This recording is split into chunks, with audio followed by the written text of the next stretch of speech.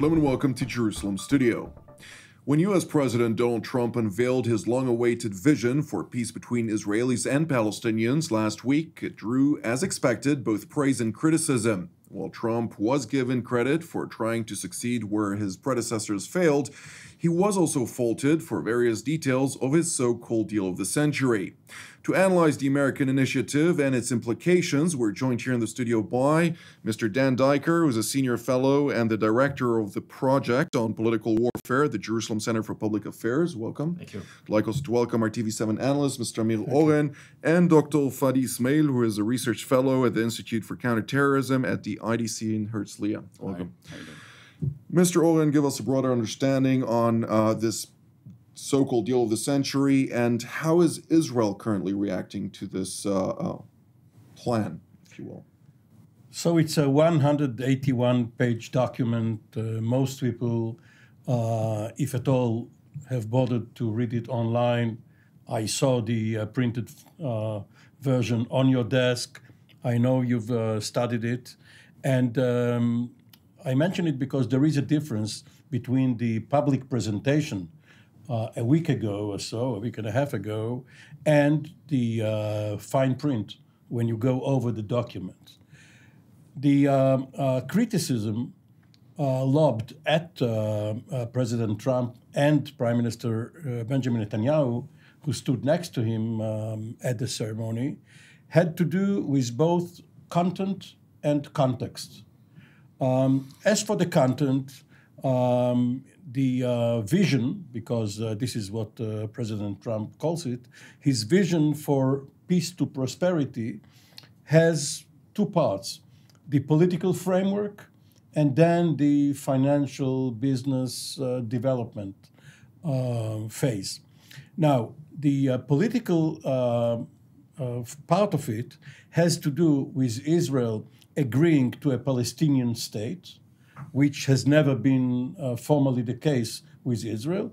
Various Israeli prime ministers, Sharon, Olmert, and then Netanyahu himself 10 years ago, have alluded to it, but this has never been official Israeli policy. In return for that, Israel is to have sovereignty over all of its settlements in the West Bank. Some of it are only isolated enclaves. Most of the settlements are in blocks adjacent to the Israeli border. It would be relatively easy to annex these territories. And also the Jordan Valley, which is approximately 30% of the territory of the West Bank. The sequence is such that the Palestinians, if they fulfill all the criteria dictated to them, will get what is promised them only 4 years from now. Why is that a problem? Among other things, because Mahmoud Abbas, the Palestinian president, will be very old and very ill if he survives to that time. Mr. Diker, to what degree is this deal actually an initiative directed as a dialogue between the Trump administration and the Arab world vis-a-vis the Israeli-Palestinian conflict and the various dimensions of that issue? Or is it more of a, this is the reality on the ground, just accept what it is, we'll pay you a lot of money and just deal with it? Jonathan, I think you raise a key question here, and this has been a largely overlooked strategic context for this vision, the U.S. vision, is that the Saudis, the Gulf states, the Omanis, and the Bahrainis have been deeply involved in this what's called a ground-up peace approach, an opposite approach to peace that has been taken, as my colleague Amir Oren has talked about, over the last 25 years since the beginning of the Oslo process. The Arab world today, the Arab Sunni establishment, it is little known in the mainstream media, has distanced itself from the Palestinians privately and are very upset with the Palestinian leadership because they view the Palestinians as being an obstacle to a more united Sunni Arab and Israeli approach to countering the Iranian regime's race for regional hegemony and destabilizing the Middle East. So this is very much, as you suggest in your question, there is very much a regional context to this particular vision or this particular blueprint for deal that's extremely important to take into account. Just to mention that for the first time ever in 6 different peace processes and blueprints since 2000, for the first time, the ambassadors of Oman, Bahrain, and the Gulf states were in the room, in the East Room of the White House during the release of the plan. That's an extremely important point. Second point is that the Saudis, the king called Mahmoud Abbas and said, start negotiating with the Israelis. The final point here is, I think perhaps we'll continue this, there's a whole strategic context, as Mr. Oren talked about in the Jordan Valley, that we haven't seen since the Rabin days, and that is the restoration of what's called security first peacemaking for the Israelis. But we'll go into that as we move forward. Dr. Essmaeel, your perception on this? That was a very, very good summary. I wanted to say something about the approach, about the style of approach of Mr. Kushner here. I think he approached this whole thing the way an engineer approaches an engineering problem. And he is his entire style of thinking as it comes through those 181 pages, and I wonder why it's 181. Maybe it alludes to that famous resolution. It's like he's always looking for workarounds, and he looks for fixes to all kinds of situations on the ground that, by the way, were created originally to make it impossible, deliberately to make it impossible to partition the country. And that's his approach. He was using that almost like a developer's approach. And when you listen to his conversation, he uses that language. It's a very business school-oriented type of language. That is a very typical approach of a very young politician. And this is the kind of thing, if I had students now in college that I would give them an exercise, he would write this as an exercise, he would get an A- for it, because it's really, really good. Life is about politics, not about solutions. Very good, but not good enough with the minus being there? The question is what people, in the end, it's people. Right. And it could be, it means the plan could be brilliant. You know what, even genius to some points. All these ideas about tunnels and this and that, the Western Negev area, that was like a stroke of genius. And it wasn't Kushner's stroke. I mean, he basically took plans for the past and created some kind of a hybrid from all of them. He really tries to find a solution that is tailored to the situation on the ground. And as I said, an engineer. Politics are different. Politics are always different. Mr. Oren, I'd like to get the Arab reaction to the situation.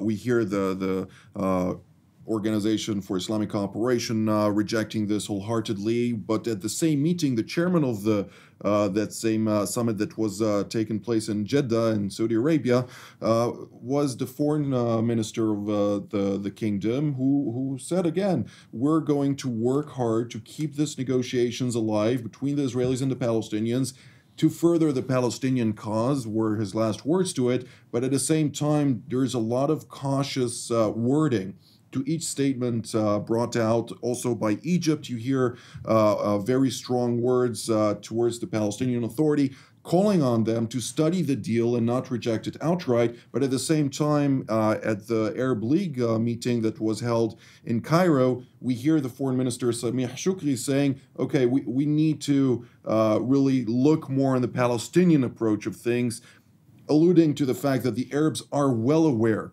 that this deal is more of an Israeli favorable deal than a Palestinian one, but at the same time, also understanding the significant added value that it would give the regional aspect of this agreement, $50 billion in cash to a lot of projects that would save the economy in Egypt, the economy of Jordan, the economy of Lebanon, of many of those countries in the region that are failing as states right now because of those economic hardships. So there are two aspects to your question. The second one is President Trump's inclination to use money either as an incentive or as punishment, as a fine. You either get a bonus if you do something, or you're going to pay at least by withholding funds from you. And this is very simplistic, especially since in the Middle East there are quality values, not quantity-based ones like dignity, respect. People have to feel that their interests have been taken care of, face saving, all of these. It doesn't seem as if the authors of this document came from the school which understands Arabia. Perhaps not even Israelis, but this is something else. The other aspect speaks to what both Dan and Fadi alluded to, and that is the relationship between the Arab world and the Palestinians.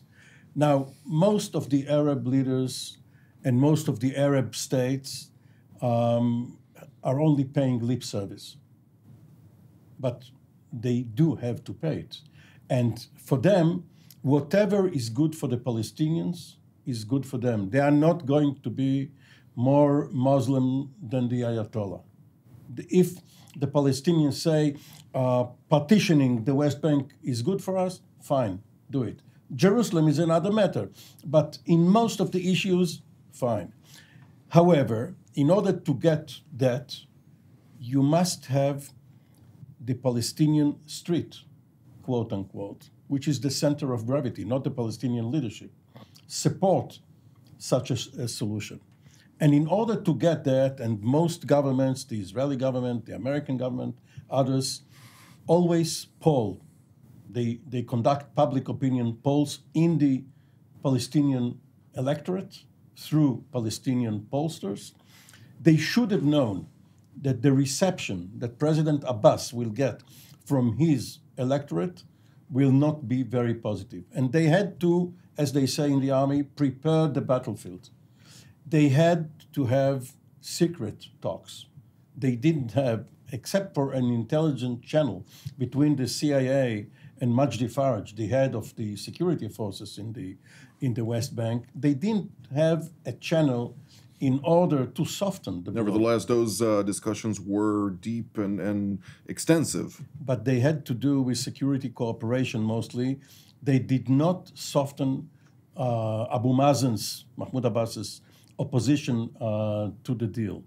And this is because following the relocation of the US Embassy to Jerusalem, Abbas cut off all contacts with President Trump.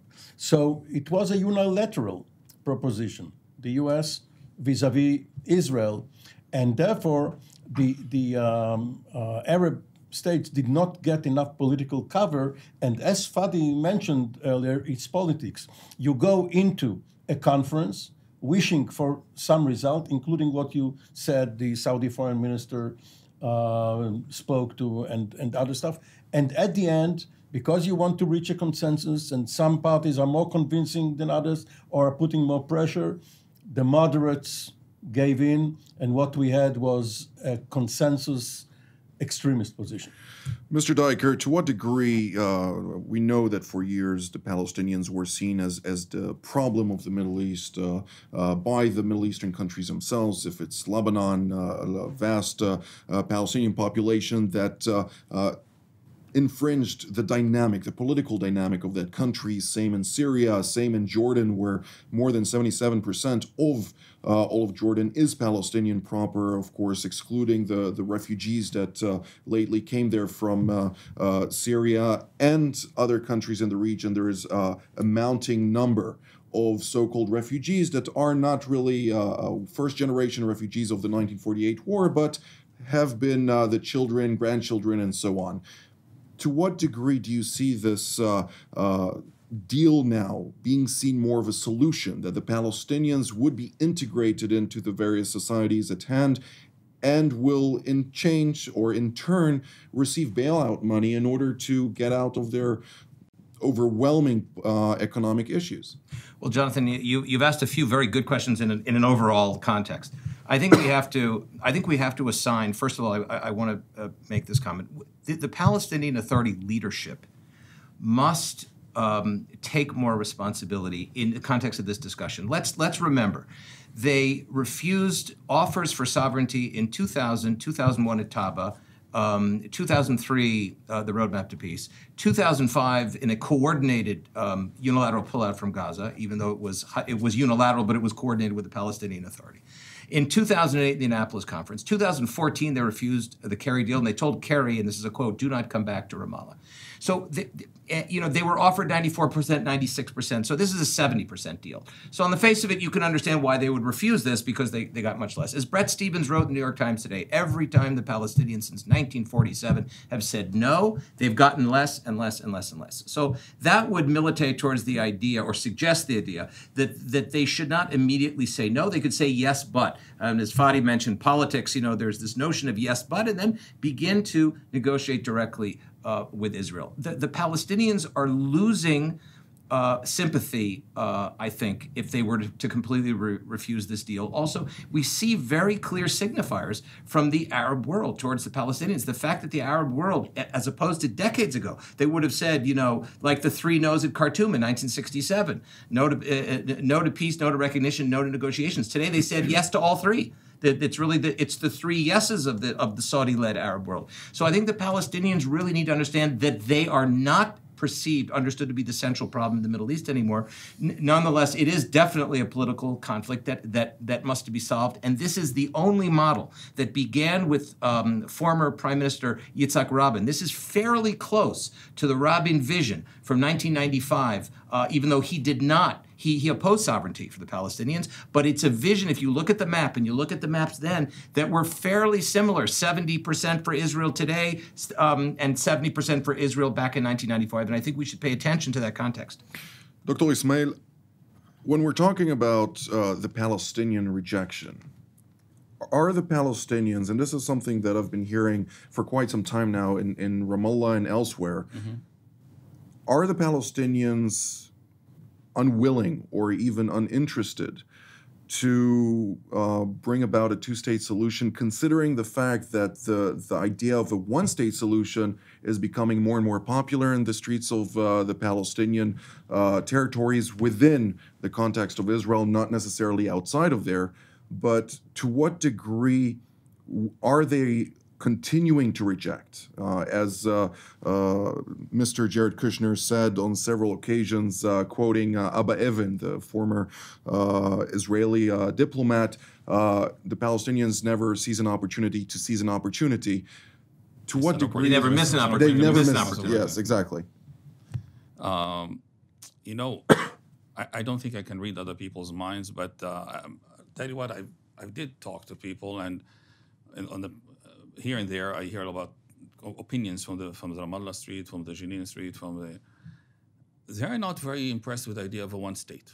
I'll tell you the truth. I mean, there's this thing that's going on around in Israeli media and so on, saying that, but when you talk to them, actually, they all, no, we just want our own. Well, I spoke with some of them directly. Some are very senior leaders that say one thing to the media where they support a 2-state solution, and that's the official line. But behind closed doors, they will say, no, we want 1-state solution, because ultimately our children will grow and we will have more and more, we will win the battle of demographics. That's what I'm saying. There is it's like you go to the Israeli Palestinians, the Israeli Arabs, and all of their events, even the weddings, they carry Palestinian flags. But tell them, okay, join the Palestinian state, same religion, same language, same politics. They go insane. To them, it's ethnic cleansing. And you go, wait a minute, but you just a second ago said, the funny thing, that a couple of days ago, there was a demonstration in Baq al-Gharbiyya. And they were opposing this plan while carrying Palestinian flags, but the plan joins you with the Palestine. I mean, there's something... Yeah, there is a certain element of confusion. I think if I hear anything in the street, there is a lot of confusion. They have a whole long history of distrust. They have been, if I say, we use a little bit of a street language, they have been screwed over so many times by their own leaders, by superpowers, by every situations, all this. They just don't believe anything. So if you talk to them rationally, one-on-one, they will be very, very easy. Once it comes to committing yourself to a political standpoint publicly, all of his fears, or the sum of all fears comes in, and again, somebody is messing with us in some way. We have to get over that psychological barrier. And it doesn't necessarily have something to do with it. Well, maybe it does have something to do with Israel, but it's not really has something to do with this specific plan. Because this plan, yeah, takes pieces of land, but it also gives back pieces of land. So when you look at the balance, I'm not sure that in terms of numbers, I'm not sure they are losing that much, If there is one big loss, is East Jerusalem.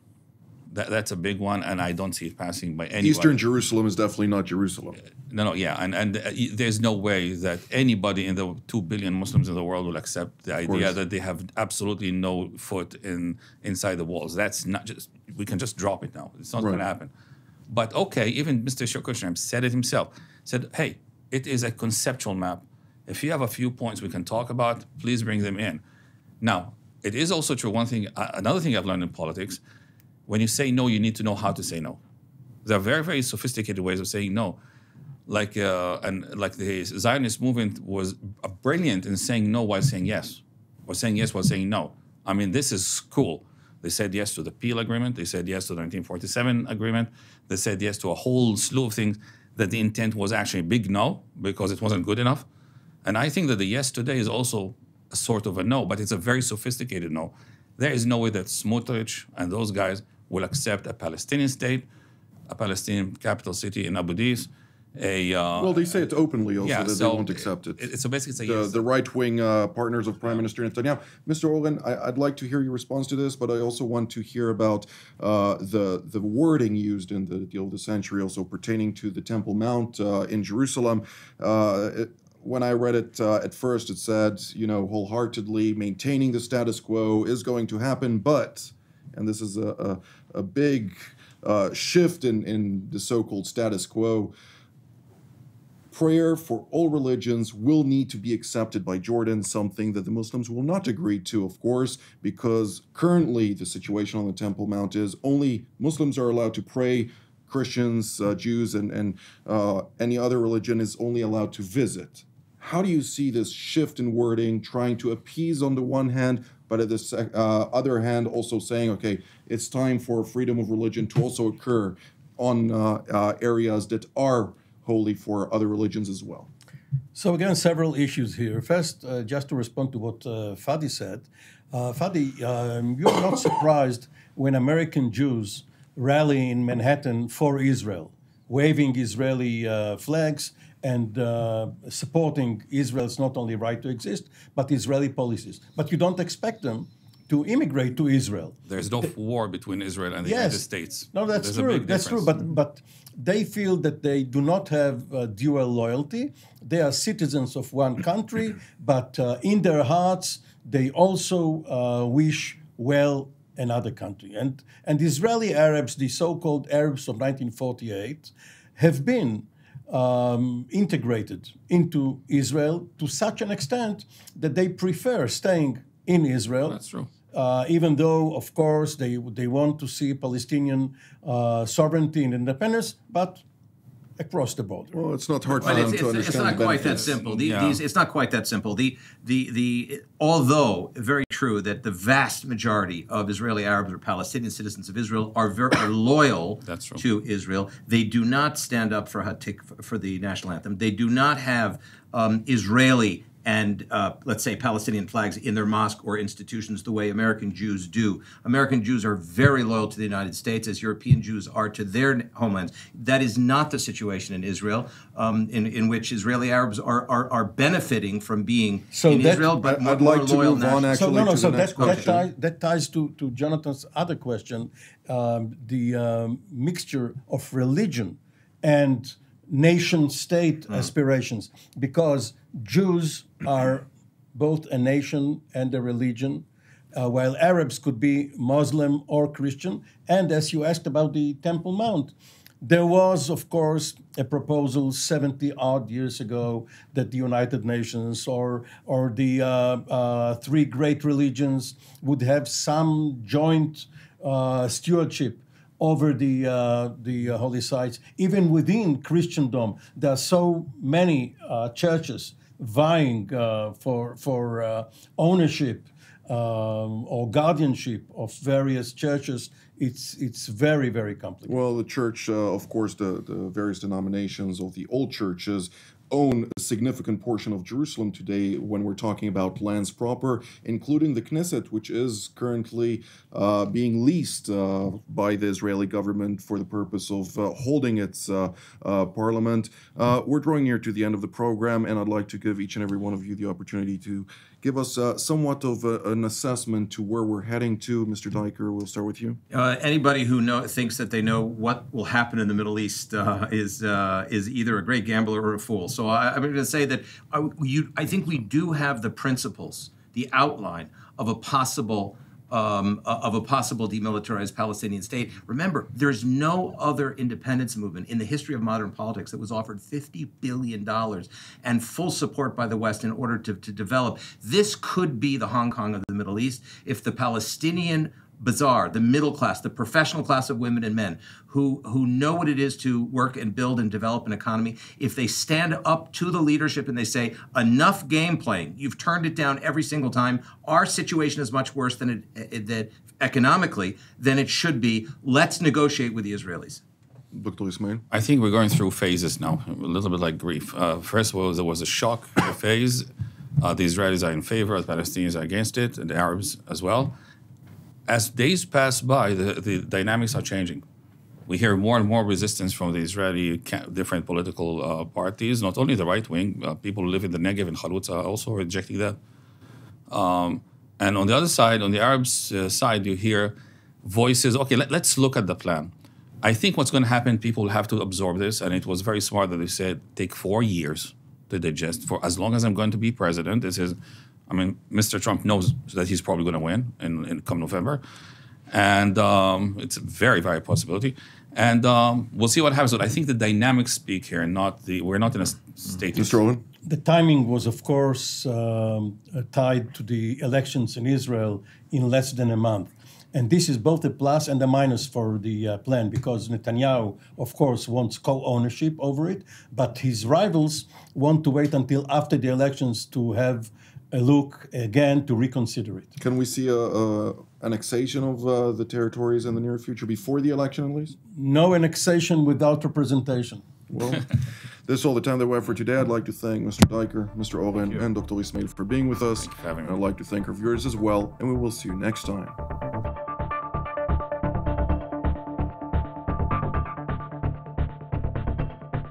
You just watched TV7 Jerusalem Studio. We encourage you to pray for the challenges raised in today's program. If you were blessed by our production, please consider supporting TV7 Israel. The details of our respective bank accounts for donations from Europe and the United States appear on the screen. Your generosity allows us to continue to serve God's calling, to broadcast content that truly matters through TV7 Israel from Jerusalem.